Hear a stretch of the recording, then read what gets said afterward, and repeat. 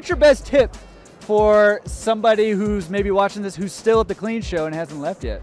If you're at home, I would jump on the Clean Show app and get a list of everyone who's here as a distributor, vendor, and figure out what they do, how they do it, and see if that's something you can plug in.